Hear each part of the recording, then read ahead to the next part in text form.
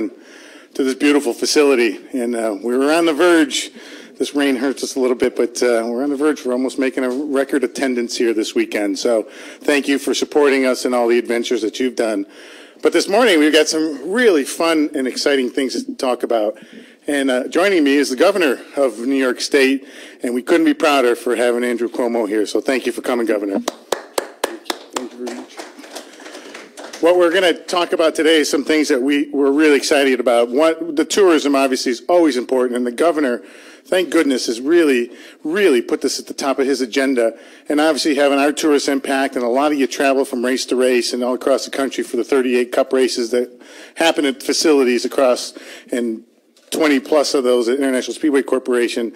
This is the fun thing that we get to do. The other thing that we really want to emphasize today, and the governor will address, but something that we want to announce from International Speedway Corporation is our public service announcements that we're going to be doing on texting and driving, distracted driving.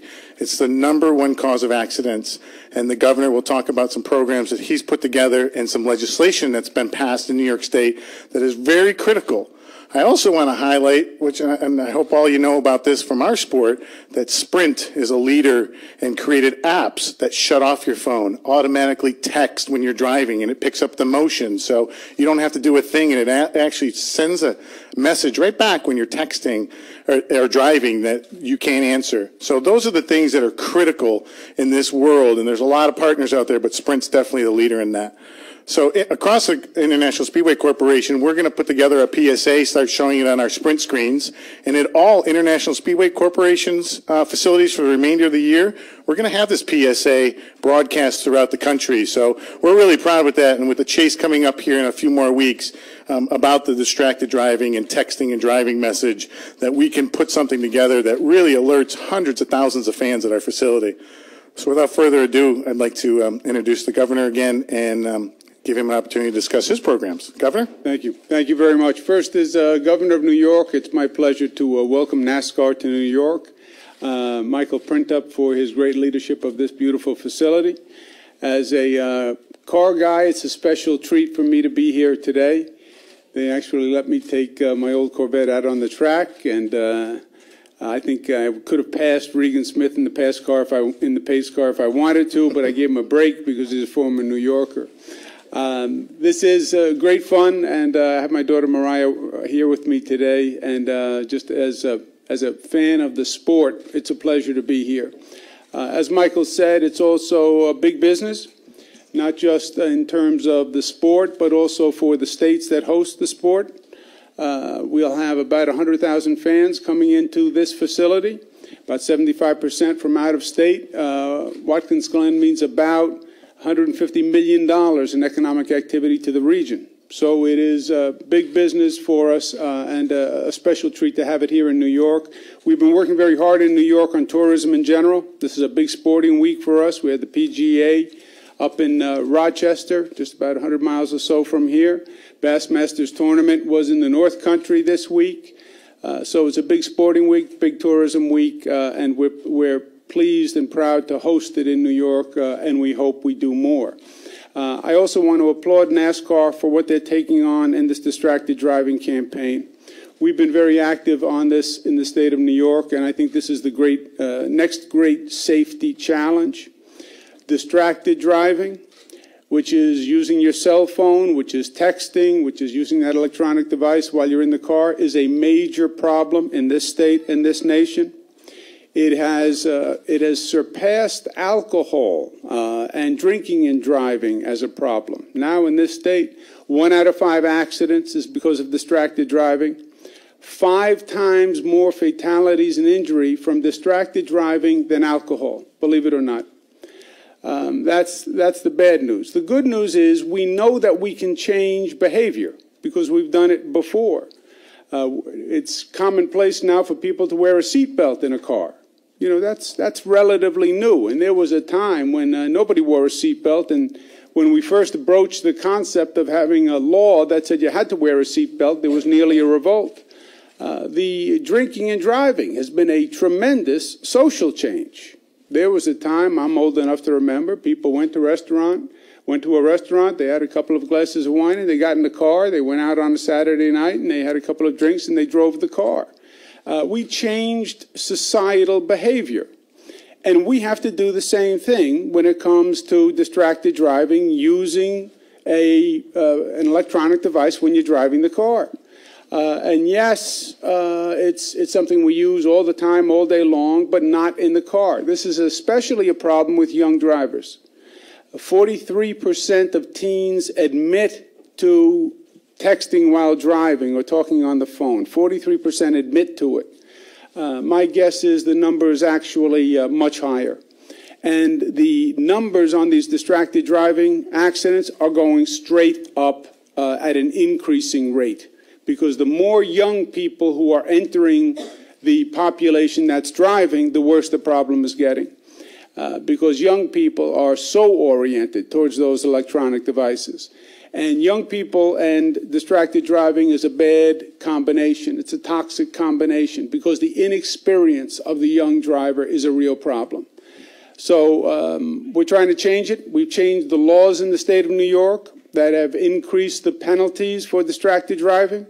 It's now 5 points on your license in New York, which is a lot of points, 11 points, and you can lose your license. We've made it a primary offense. You can get a ticket in the state of New York just for distracted driving. It's not a secondary offense.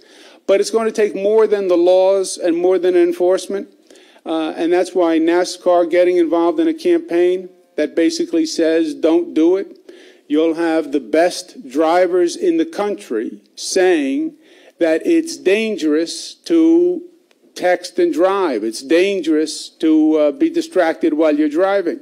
And if it is dangerous for the best drivers, people who drive 180 miles an hour, then certainly it's dangerous for all drivers. And I think it's going to be a very powerful message. And there is no more authoritative source than NASCAR and race car drivers on this. If they say it's dangerous, because they know the limits. So I think it's going to be very powerful, especially with the viewership and the fan base of NASCAR.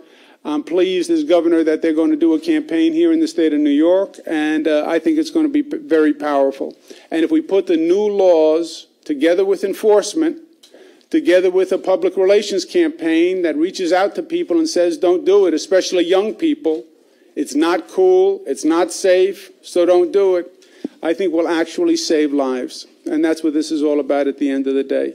But again, thank you to Michael Printup. Every boy's dream is to be able to take his car and drive around Watkins Glen. And it took me a few years, but I actually got there. So thank you very much. Thank you, Governor. I can't thank Mike Helton, and Mike's in the room, and for supporting Watkins Glen International and the tourism, and we really bless that. And to be here in wine country is something special, and I know Mr. Helton always looks forward to coming back to wine country, so thank you. And Governor, I can't thank you enough as well. Thank you for coming down and doing this, and thanks for driving the track, because I know we got some great photos for you. Great. Thank you, sir. Thanks for having me. Governor, what did it feel like to be in the car, especially on that accelerator, going on this curve? You know, I have an old Corvette, 1975 Corvette that I took around the track. I had been around the track before as a passenger.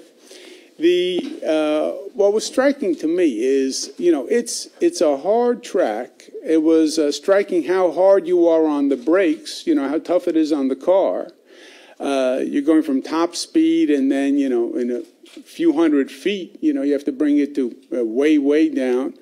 I could smell the brake pads even in my car just going around it. So that was surprising to me. The turns, the difficulty in the turns, you know, when you on the shoulder, the bumps on the turn. So it was striking how challenging a course it actually is to drive. You know, it looks easy when you're sitting there and you're watching them on TV, right? And they're all doing it. But that was striking, and it was a real thrill. And my daughter was in the pace car with Reagan Smith, so that was cool. But it was fun. It was real fun. On a completely different topic, just wondering what you think about the whole A-Rod thing, and if you think you'll get cheers or views tonight. Well, you know, New Yorkers are tough. They're a tough group. They're a tough audience. And this is a legitimate issue, and it's an issue that the entire sport is facing. I think in some ways it's going to be therapeutic for the sport because we have to work through this.